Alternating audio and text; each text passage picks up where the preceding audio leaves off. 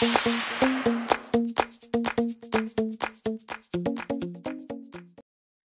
everyone, I'm Michelle Smith and welcome to my channel. I have an Easter tabletop decor piece for you today. The tools that you're going to be needing are your glue gun and glue sticks, a pencil and a good pair of scissors, some Mod Podge, a brush, and a cup.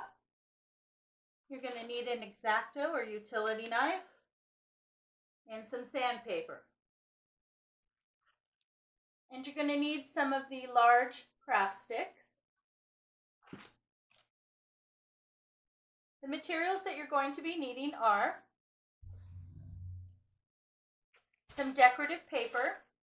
I'm going to be using this pad. It is Romantic Garden. You can pick this up at Michael's. I got it on sale for $4.99 a book. It is the Craft Smart paper pad, Romantic Garden. I will have the SKU number for this book in the description box.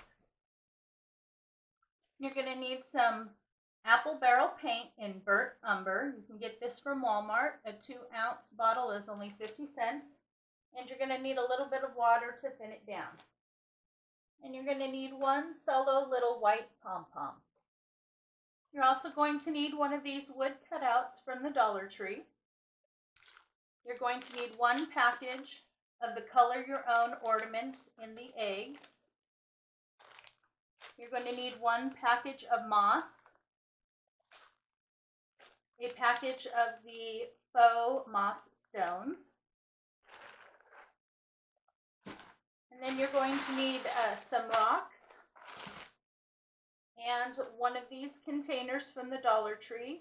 If you don't have one of these metal containers or you can't find it at your Dollar Tree, you can also use one of the long plastic ones that they have. That'll work too. You're also going to need a block of foam, and the rocks are used to weigh this down. So they don't have to be decorative. You can just go in your backyard and grab some rocks from your yard and put in there.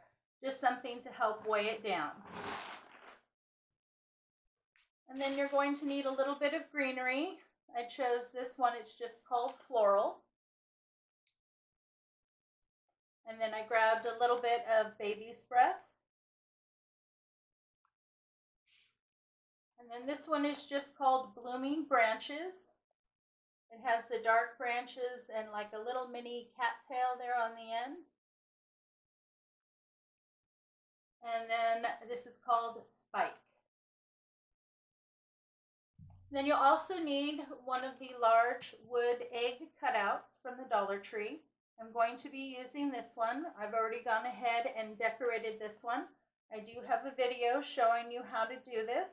I will link it at the end.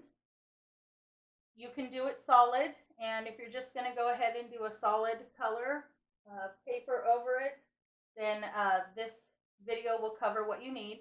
If you want to do all the different types of paper, the other video will show you step by step on how to do this. Okay, let's get cleaned up and we'll get started. So the first thing that we're going to do is we're going to remove the bunny off of the sign. And I'm just going to be using my X-Acto knife to do that. It will take a little bit of time. You just have to slowly work on it because it's not going to cut through right away for you. But just go ahead and go through and score it. Turn it over and do the same thing on the other side.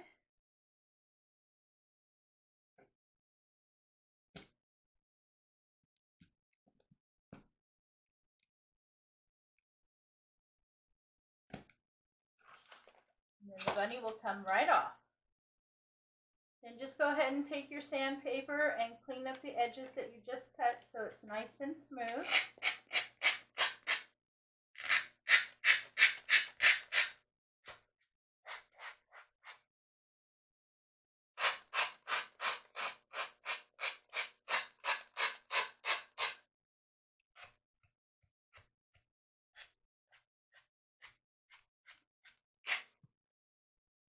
And there you go. And then you can just smooth out the area that you cut off on this, and you can use this on another project.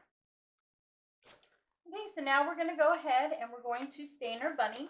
You just need to decide which way you're going to want your bunny facing. Go ahead and put a little bit of the burnt umber in a cup and add some water. And go ahead and mix that till it's an even consistency. This is one of my favorite tricks. It's using paint, watering it down, and then using it like a stain. It works very well. And I like it because it still shows the grain of the wood. Okay, once you have it down, go ahead and put a quick coat onto the bunny. That's another good thing is when you water it down, it goes very quickly. You don't have to worry about wasting any time. Just make sure you get all the edges.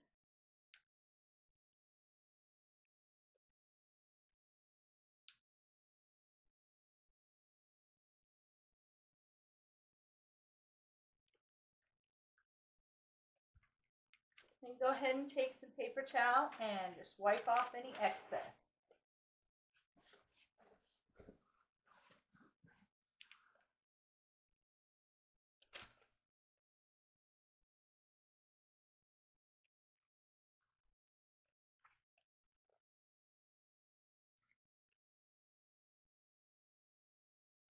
And there you go.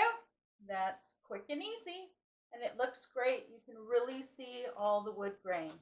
Go ahead and set this aside so it can finish drying.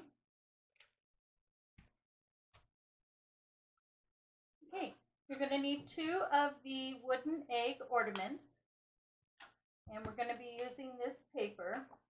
Now, when I did my large egg, I used the same paper pad, so we're going to be using the same type of paper. On one of the small eggs, I'm going to be using this stripe, which I used on my large egg. And then the other one is going to be this floral pattern. Now all of the paper comes out of the same book, even what I used for this egg. If you're not really good at matching patterns and colors together, working from one of the paper pads from Michaels is a really good idea. Everything in this pad is meant to go together. So that way you can go through, you can pull out the patterns and the colors that you want, you can put it together, and your project will come out. Okay, so to cover these little eggs, all you want to do is go ahead and turn your decorative paper over, put your egg down. Just make sure that the pattern of the paper is going the direction that you want it to. Trace out your egg.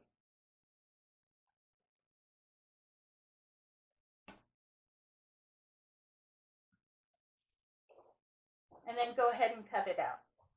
I'm going to go ahead and do that for these 2 eggs. So I have my eggs cut out. I have my little Mod Podge in my cup. Now, if your Mod Podge gets too thick, just add a little water to it and shake it up and you're good to go. If you don't have any Mod Podge, you can use like Elmer's glue or the Dollar Tree's Jot white glue. You just add a little bit of water to it, mix it really well, and you can use that as well. You just want to make sure that if you do use a substitute glue that it says that it dries clear.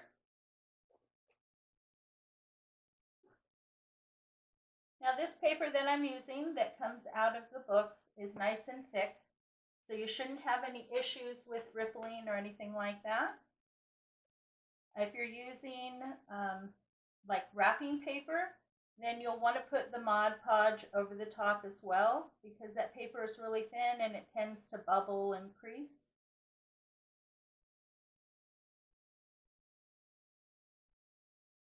So just go ahead, you want to get a nice coat. You don't want an excessive amount, but you do want to make sure that you thoroughly cover it.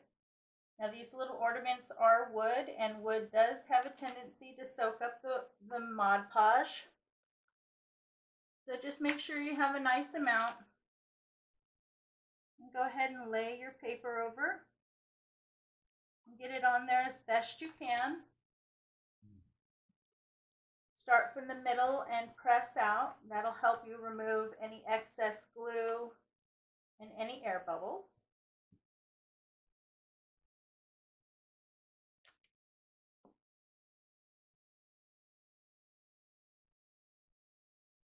Now when I cut my egg out, I did cut it a little bit larger. That makes placement better. I have a little excess, that's okay. We will clean that up when it's dry with some sandpaper. Okay, so I'm going to go ahead and do that to the other. Okay, once it's dry, you can go ahead and clean it up. You just want to make sure that you support it. You go around the edges and you want to draw down and away. Just go around all the way around. Now, if you're working with thin paper, this will take the paper off really, really easy. If you're working with paper from the pad, it's a little bit thicker. So once you go down and you've got it down, then go ahead and do this, and that'll take off the rest of the paper. It's just that the paper pad paper is thicker, and so it needs a little bit more effort to get it off. But this way you get a really beautiful, clean edge all the way around. Okay? Now we're going to go ahead and glue on the large popsicle sticks. This is what we're going to use to stick them down into the foam. Okay? Very simple, just add some hot glue and go ahead and put it on. Now the egg has a small top and a wide top. Excuse me. The egg has a small top and a wider bottom, so make sure that you glue the sticks on the bottom. And do that to the two small eggs, the large egg, and your bunny. And you're also going to want to go ahead and glue on the little bunny tail. Okay? Okay, so I have prepared my container. I just put a little bit of hot glue on the bottom and glued down the foam, and then surrounded it with rocks. I like to leave the plastic on my foam. It just keeps things clean. And then you're going to go ahead and place in your eggs and your bunny.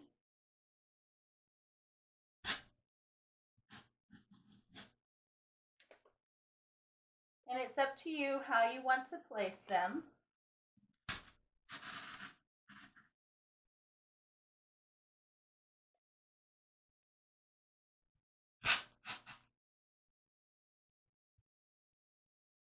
Feel free to play with it a little bit. You may not get your exact placement right off the bat. But just go ahead and put them in until you're happy.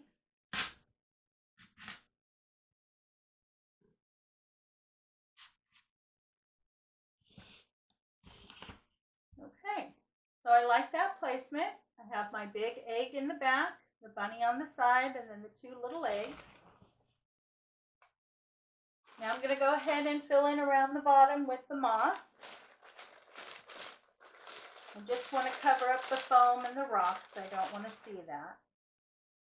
You don't need to glue it down or anything like that. Just kind of pull it apart and get it in there to fill.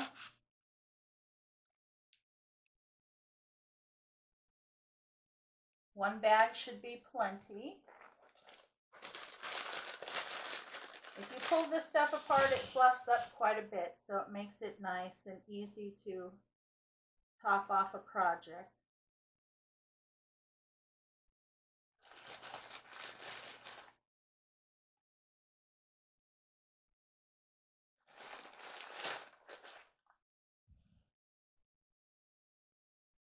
Now that was a little less than one full package, and that was plenty to fill it in. Okay, then I'm also going to use some of these little faux moss rocks. And I'm not going to glue them in, I'm just going to place them in because once Easter is over, I want to be able to easily take this apart to store it.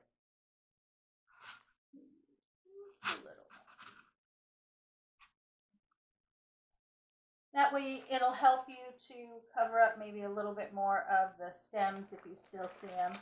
And I think it adds a little bit more of a different dimension.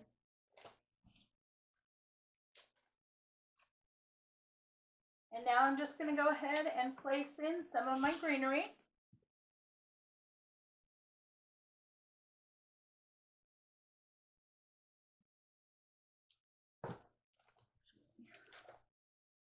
My wire cutters.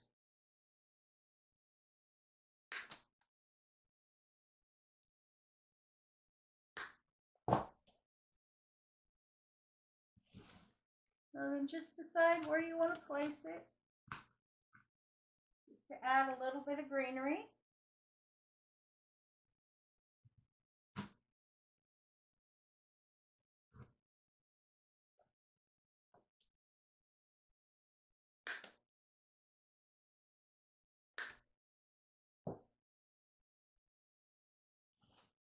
So just go around and place in your greenery and your florals wherever you would like. Just make sure to change up the different lengths and heights to keep it a little bit more interesting. Alrighty, we're all done. Doesn't that look beautiful? I really love all the colors and how it came together. Well, I hope you liked this craft. If you did, please give me a big thumbs up. And if you haven't already, please make sure to subscribe to my channel. I do upload new content several times a week. Thank you so much for stopping by. I hope you have a great day, and I will catch you next time.